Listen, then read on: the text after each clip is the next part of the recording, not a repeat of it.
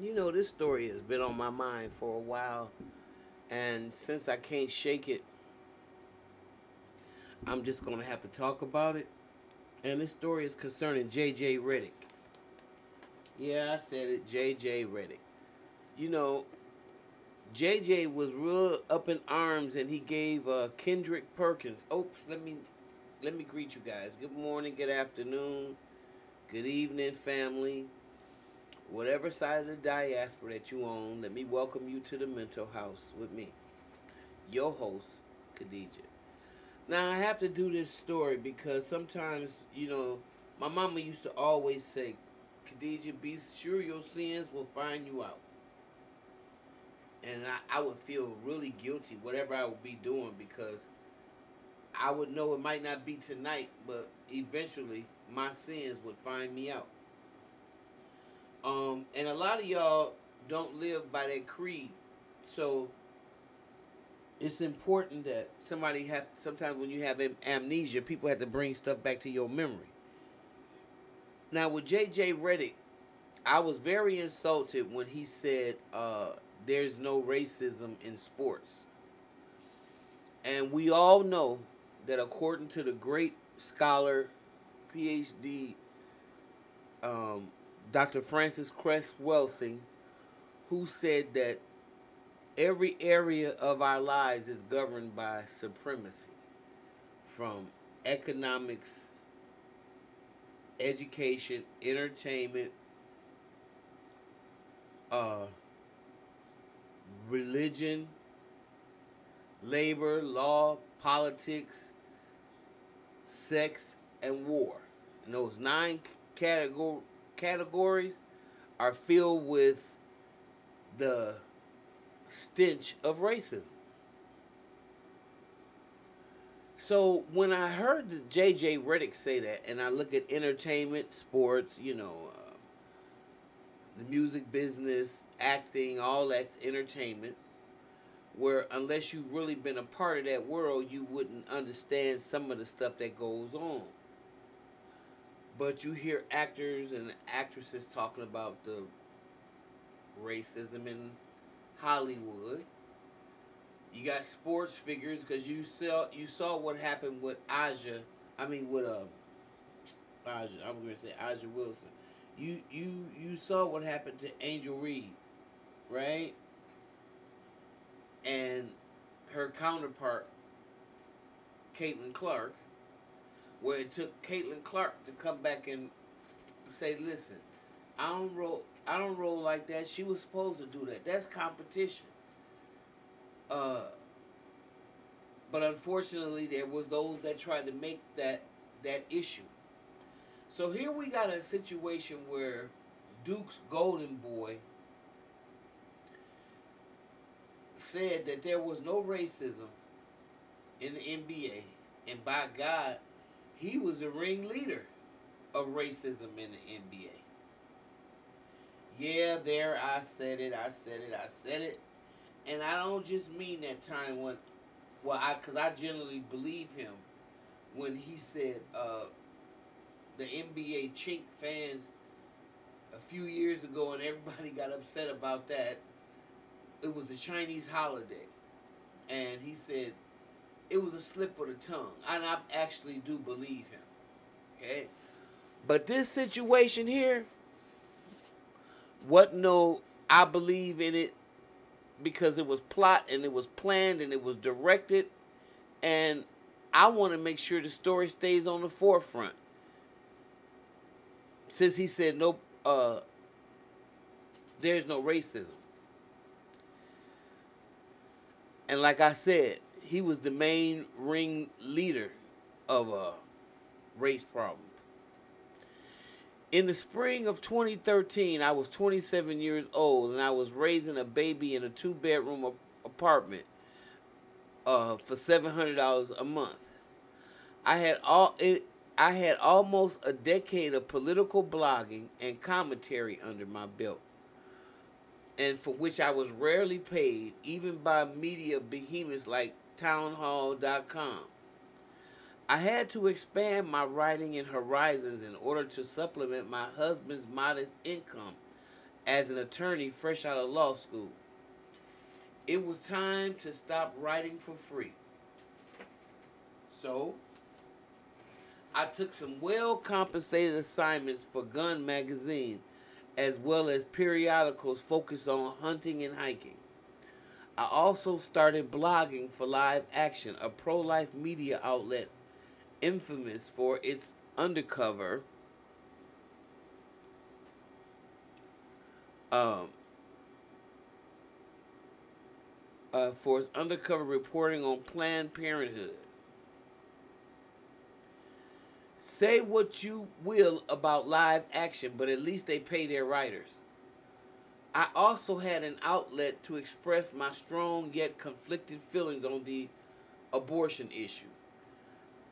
I was a young woman who, at barely 25, found myself pregnant and single and refused to do the responsible thing. I had my baby. However, the mistreatment I experienced throughout my pregnancy, complete with job discrimination, judgmental doctors, made it a hellish experience. My viewpoint at the end of it all was, it's great when a woman follows her heart and chooses life, but let's not pretend it's all sunshine and roses.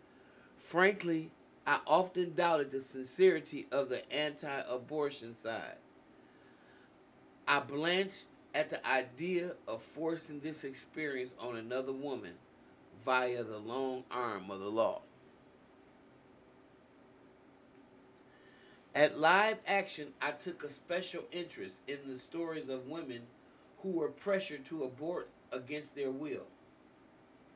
And that's when I received an email from a woman named Vanessa Lopez, who told me that she had been pregnant with NBA star J.J. Redick's child. You notice the name I said, Lopez.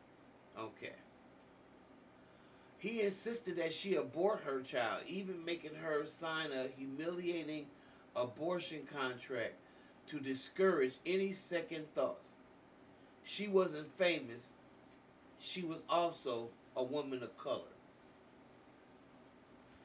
As I looked over the documents Vanessa sent to me, I couldn't help feeling outraged for her. 2013 was the year professional sports started going woke. Yet, nobody cared what J.J. Redick, a clean-cut, handsome, all-American athlete in the fans' eyes, had done to this woman. I was also touched that she reached out to me. And although I warned her that Redick's star status would virtually guarantee both of us, his victim and the woman telling her story, would be ignored and discarded. Okay? Discredited in the works. If the story got any attention at all. Redick's camp would probably respond with a legal threat and a bullshit-ass lawsuit, as I like to call it. Good thing I was a lawyer's wife and knew what to expect from this campaign narcissist, this rampaging narcissist. Luckily for me, the threats never came. Unfortunately for Vanessa, the story remained relegated to a pro-life blog, never gaining the attention it deserved, and I filed it away. I'm saving it for later, I thought. Because as a recovering addict myself, I know life gets hard for professional athletes as soon as they retire. Sure, they usually retire with a lot of money. They also have no day job and little to do with their time. There are no more cheering crowds in private planes. As time goes on, newer, younger players emerge. The fan base often doesn't even recognize them. Some discover their wives married them for the money and the lifestyle. Others find out the wives only plan to put up with his constant partying, philandering, while other antics as long as his name was on the roster. But now that he's an aging has-been, she's ready to leave with half his money and full custody of the kids. For others, retirement doesn't have to bring such radical changes in order to be tough. That's why many end up at AA meetings and addiction treatment programs. I went through an outpatient program with a man in his late 60s who had been a star player for the Cleveland Browns when my parents were in college. I didn't know his name or his football record, but I appreciated his dad jokes. I went to one AA meeting at a crack of dawn just to hear one member, a black man in his 50s and 60s, share his thoughts on the week's meeting topic. I found him exceptionally insightful and intelligent while also keeping his humility. As we walked out, my sponsor noted that he had learned a lot of life lessons during his time in the NFL. A lot of former athletes are humble, caring people. I just have a feeling that the recently retired J.J. Redick hasn't changed a bit. His victim story, which I told in 3 parts, deserves to be reshared. Now that he's finally experiencing life as someone who doesn't deserve the VIP treatment. Frankly, I hope his youthful antics come back to haunt him. You've probably already heard about the bizarre abortion contract drawn up in 2007 between NBA player J.J. Redick and his girlfriend Vanessa Lopez. The contract stipulated that Lopez will receive $25,000 to abort the child, despite Redick's denials that the baby was his. Redick also agreed to stay with Lopez for another year, and that any further contact after that will be considered stalking. No, but the story gets even worse. Vanessa apparently signed under the contract under duress hours before her abortion, while under the influence of Valium. Vanessa's abortion documents, which she agreed to release to Jill Stanic's blog, show that she signed the contract just hours before undergoing a second trimester abortion while 16 to 18 weeks pregnant. Ugh. What's that, 4 months? About 4 or 5 months? I really had no words to describe the documents and email exchanges between Redick and his lawyers, so I'll just go with Static's description. Crass and sexist. They required, among other humiliations, that Vanessa to immediately turn over her medical records to prove she was actually pregnant and had gone through with the abortion. Redick's lawyers demanded that these documents mere hours before she underwent a gruesome D&C procedure in which the fetus is dismembered.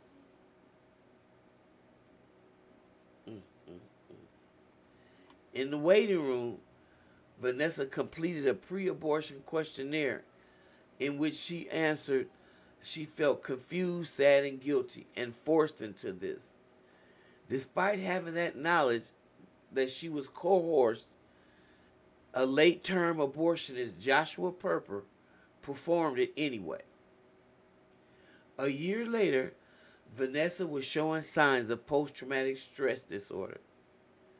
She told me she wanted to have this baby, but he was adamant in his opposition.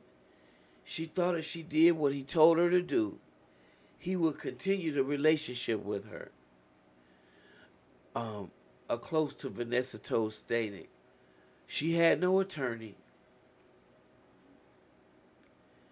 and she hoped somehow, some way, that by doing this, doing what he wanted her to do, she would benefit in the long run. Needless to say, she never heard from J.J. Redick again. Now, J.J. Redick, who describes himself on Twitter as a Christian, in my opinion, basically is a disgrace. I reported on a bizarre abortion contract drawn up in 2007 between NBA player J.J. Redick and his girlfriend, Vanessa Lopez.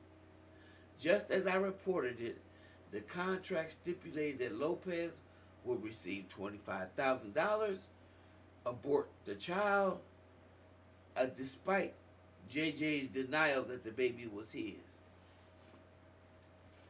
The contract was full of humiliating provisions, such as demands that Lopez be examined by a doctor of Redick's choice in order to prove that she wasn't lying about the pregnancy or the abortion in the first place. Vanessa Lopez, when the story broke, Redick responded by taking the low road, stopping just short of calling her a liar. He claimed that Ms. Lopez did and was never terminated, did not and has never terminated a pregnancy of a child fathered by me. He even played the victim, writing, "Continued attention to these lies is severely damaging to myself and my family." It was clear he was hoping that Lopez and the reporters covering the story would just shut the hell up and get away.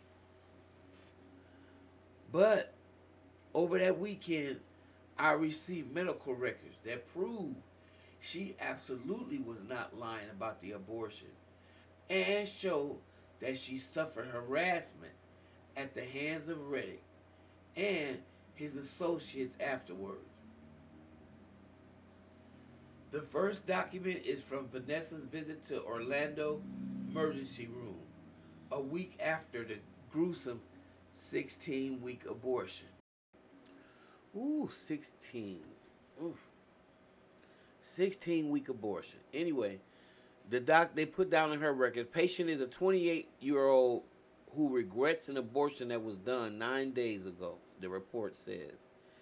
She has been bleeding heavily ever since with a fever of 102 degrees.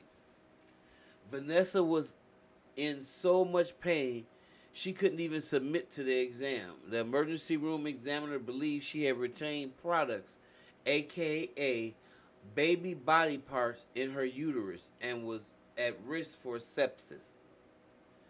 There is no doubt that Vanessa suffered terribly after her abortion, both physically and emotionally. A year afterwards, she sought counseling for symptoms of post-traumatic stress disorder, which he should have paid for. All the while, JJ has refused to acknowledge his involvement in her abortion. Well, Mr. Redick, the second document she obtained is from the Lake Mary Police Department. In September 2007, they handled Vanessa's complaints of harassing phone calls, which were included racial slurs and death threats. Now, allegedly they was calling her all kinds of you already know. And that he didn't want no black baby, and he didn't want no mixed up baby, and I don't know if y'all ever heard that cousin nephew Tommy do the when the white guy thought that he was having a black baby, he snapped. That's how allegedly J.J. Redick responded. Anyway, the police dealt with complaints of harassing phone calls, which included racial slurs and death threats from Redick and his brother David and Redick's brother-in-law Russell Cobb. According to the police department, David told Vanessa that she was a bitch and that he was going to kill her. J.J. Redick can issue all the carefully worded denials he wants. On Twitter, he cleverly worded his statement to deny that he was the father of Lopez's child, but did not deny that she had an abortion and he knew about it. But Vanessa Lopez deserves justice. She deserves to tell her story, not only of being abused by J.J. Redick and his inner circle, but from suffering this abortion that he forced her to get. And as for J.J. Redick, he has been neither a man nor a Christian about this. Despite prominently declaring himself a Christian on his Twitter page, he's really a disgrace. He's a disgrace to his family, a disgrace to the NBA, and just a disgrace to manhood, for which he deserves a public rebuke. J.J. Redick is not a victim. Vanessa Lopez and her dead child are. And don't you ever, ever let that go unnoticed. So how you explain your racism there, and your brother-in-law and your brother calling this lady every racial slur in the book? How you justify that and then say there's no racism in the NBA and you part of it? Get real about it, JJ. Get real about it. I want to know what y'all think about it. You know, and by the way, who wrote the article was a young lady by the name of Ashley Herzog. Okay? And I thought it was a very good... She's an activist and she's a journalist, a novelist, and she really has a soft spot for women who have had abortions in their life. So anyway, with that being said, I want to know what y'all opinion is. If you like what you hear, subscribe and share the channel, and I'll see you in the next video.